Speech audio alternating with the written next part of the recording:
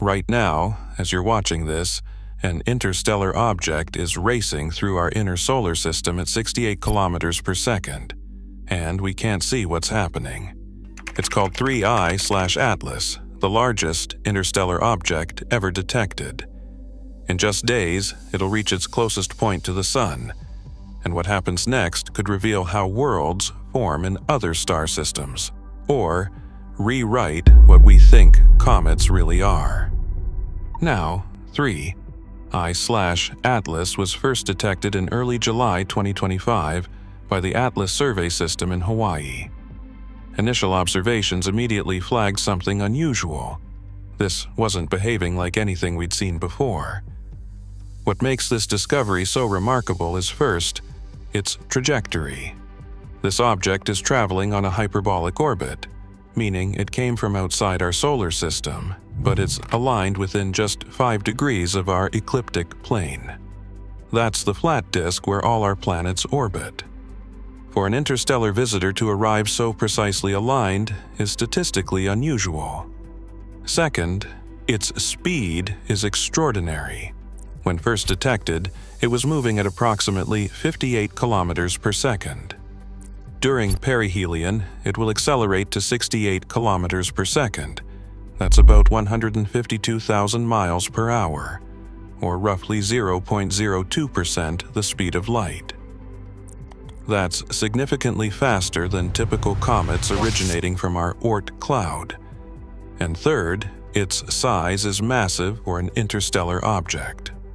Based on brightness measurements and estimated albedo, we're looking at something between 5 and potentially 50 kilometers in diameter. To put that in perspective, that's anywhere from the size of a small mountain to roughly half the width of Paris. The last time we observed an interstellar object of this significance was Oumuamua in 2017, which was much smaller and didn't display any cometary activity. 3I/Atlas is in a completely different category. Let's dive into the latest data we have before it disappeared behind the Sun's glare. Here we have the orbital diagram from NASA's JPL showing 3I/Atlas's path through the inner solar system.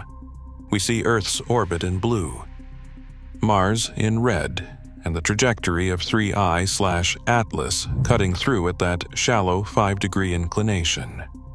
You'll notice right there how it crosses Mars's orbit and continues inward towards the Sun. The perihelion distance has been calculated at approximately 1.36 to 1.4 astronomical units. To put that in perspective, 1 astronomical unit is the distance from Earth to the Sun, about 150 million kilometers. So 3I/Atlas will pass at roughly 204 million kilometers from the Sun, placing it between Earth's orbit and Mars's orbit at its closest approach. Now, if we look at the light curve data from the COBS database, we can see something fascinating. This graph shows apparent magnitude on the vertical axis. Remember, lower numbers mean brighter objects, and time on the horizontal axis. We see the first measurements in July at around magnitude 15, which requires a fairly powerful telescope to observe. You'll notice it began brightening steadily as it approached, reaching approximately magnitude 11.5 to 12 before we lost visual contact in early October. That's an increase of about 3 to 4 magnitudes, which means it became roughly 25 to 40 times brighter than when first discovered. This tells us that as it gets closer to the Sun, solar radiation is causing increased outgassing and activity. Here we have spectroscopic analysis showing the composition of 3I/Atlas's coma. That's the cloud of gas and dust surrounding it. The dominant signature we see is carbon dioxide, shown by these strong emission lines at specific wavelengths. This is unusual, because most comets from our solar system show a mix of water ice, carbon dioxide, and other volatiles. 3I/Atlas appears to be predominantly carbon dioxide, suggesting a different formation environment. What's really interesting is this color change we observed. Initial observations showed a reddish hue, which is common for objects from interstellar space due to radiation processing of organic compounds over millions of years. But then, as it became more active, it developed this distinctive green glow. That green color comes from diatomic carbon molecules, C2, being excited by solar ultraviolet radiation. Now, let's examine the polarization data, because this is where things get truly anomalous. This graph shows the degree of polarization versus phase angle. 3I/Atlas exhibits the most extreme negative polarization curve ever recorded for any astronomical object. Normally, we'd see values in this range, but 3I/Atlas shows values way down here. This suggests an extremely unusual surface texture or composition that we don't fully understand. Finally, here's the most visually striking anomaly: the tail structure. This image shows 3I/Atlas with its dust tail, but notice the direction. Comet tails always point away from the sun due to solar wind pressure. But 3I/Atlas has this unusual forward-pointing component, almost like it's pushing material ahead of itself.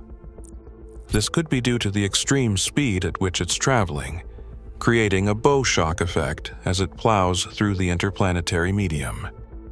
The superior conjunction occurred on October 21st, when 3I/Atlas passed directly behind the Sun from our perspective. During this time, and continuing through perihelion on October 29th, we have absolutely no observational data. We're flying blind. Now, some of you might be wondering, what exactly makes an object interstellar, and how do we know 3I/Atlas came from outside our solar system? Simply put, it's all about orbital mechanics. Every object orbiting the Sun follows an elliptical path. That's Kepler's first law.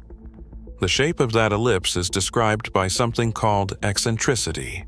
A perfect circle has an eccentricity of 0, and most planets have eccentricities close to 0. Comets from our Oort cloud have eccentricities less than 1, meaning they're on very elongated ellipses but still bound to the Sun. But when an object has an eccentricity greater than 1, that's called a hyperbolic orbit. Think of it like throwing a ball straight up. If you don't throw it hard enough, it comes back down. But if you throw it faster than escape velocity, it keeps going forever. That's what we see with 3I/Atlas. Its orbital eccentricity is approximately 1.02 to 1.05, meaning it's on a hyperbolic trajectory. More technically, we can calculate the object's total energy. That's kinetic energy plus gravitational potential energy. For bound orbits, this total energy is negative. For unbound hyperbolic orbits, it's positive. 3I/Atlas has positive total energy relative to the Sun, confirming its interstellar origin. The speed also tells us this story. At its current distance, an object from our solar system would be traveling much slower. But 3I/Atlas is moving at 68 kilometers per second at perihelion, which is consistent with an object that entered our solar system with excess velocity from interstellar space. This matters for understanding 3I/Atlas because it means this object formed around a different star, in a different stellar environment, possibly billions of years ago. The composition, structure, and behavior we observe are snapshots of conditions in another part of our galaxy. Every measurement we take is a window into alien chemistry and physics. Not alien life, but alien in the sense of foreign to our solar system. The perihelion passage is critical because that's when solar heating is at maximum. If 3I/Atlas is going to undergo any dramatic changes, increased outgassing, fragmentation, or unexpected activity, it will happen now. And frustratingly, we can't watch it happen in real time. What's really fascinating about 3I 3I/Atlas's perihelion timing is the broader context of what's happening in our solar system right now. We're currently at solar maximum, the peak of the Sun's 11-year activity cycle. Sunspot numbers are elevated. We're seeing frequent X-class solar flares, and the solar wind is more dynamic than usual.